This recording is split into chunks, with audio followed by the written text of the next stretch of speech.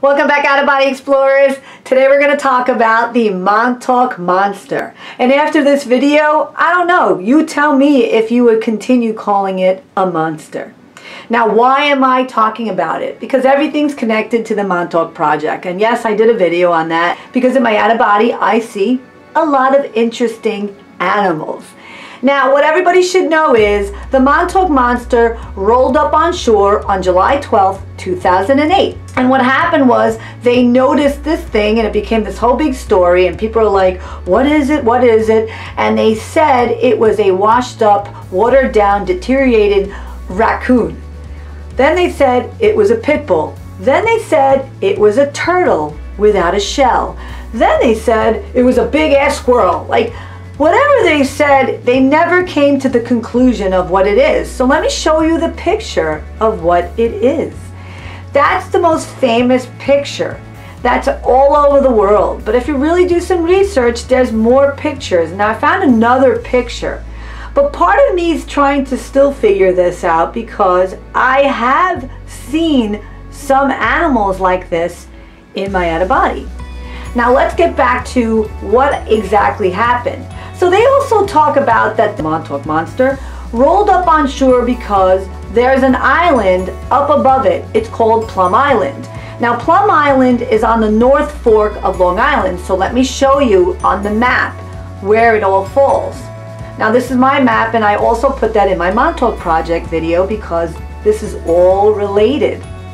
Now, on Plum Island, the government purchased Plum Island in 1897. So now they had this island for 2 wars, don't forget that. And now they had this fort. You can look this up. Lots of research on it, and it's in museums, but they won't even allow us on this property of the island. Now, in 1946, it was abandoned. And now in 1949, it was deactivated. You know, it's under Fort Terry, so you can look at all that information. Now, in 1950, they decided to use this property again. It was Operation Paperclip after World War II. SHIELD recruited German scientists with strategic value. They used this facility as a research center for biological warfare testing by the Army. You do the math. Montauk Project is on Camp Hero. 1954, Plum Island became the Plum Island Animal Disease Center. And that was run by the U.S. Department of Agriculture. So, do you see how this is all working? And I want you to also know now in 2003, Homeland Security now runs it. And the biggest thing that you need to know, Plum Island is closing in 2023. It was all about animal disease control. They are moving the facility to Manhattan, Kansas. Now look in the map. Manhattan, Kansas is the center of the universe, it looks like, because it's in the center of the United States. But Manhattan, Kansas, Manhattan, you decide. But let's get back to the Montaukmonster.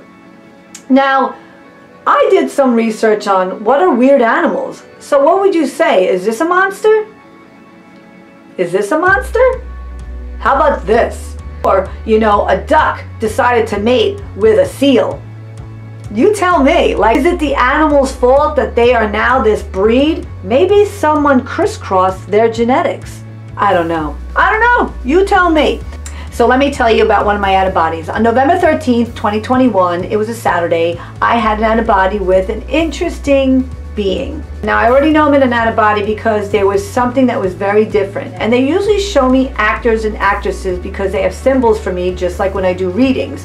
And it makes me feel comfortable. So here I see Sarah Jessica Parker, and she's holding on to a book.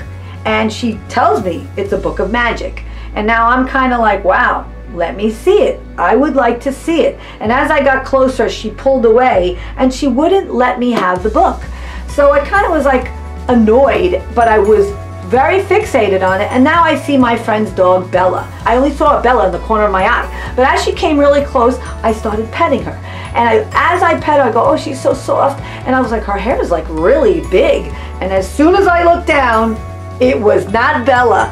It was my pet though. It started communicating with me. So I want you to know what it looks like. It looked like a porcupine. There it is. It's a porcupine, but it had a snake-like tail. It cuddled up next to me, and it literally told me it was blind. My pet, this cute little being, was able to shield by its hair, so it was able to come up. And like I said, if you look at it again, it was able to come up like a porcupine and have a shield on it. I knew I had to communicate with it through my third eye. To continue to talk, I woke up. This is not the first time I've seen a being like this. This is only one that I'm going to introduce to you so that you are comfortable when I start showing you the other beings that I see. And now that's my question. Do you still want to call it a monster? I don't know. I'm not going to call it a monster. Here, monster, monster, monster.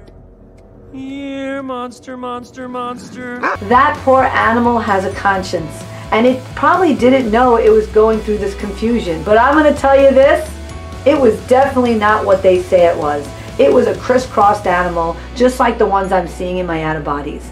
Well, I hope I expanded your mind. Please share this video if you know of anybody that has really deep dreams. It really would help me out, and it really would give out the message to more people who are trying to work on their jumping timelines, correcting timelines, premonition timelines, even if you want to be more psychic. This practice is like meditation. It really is. And a lot of symbols will start coming through.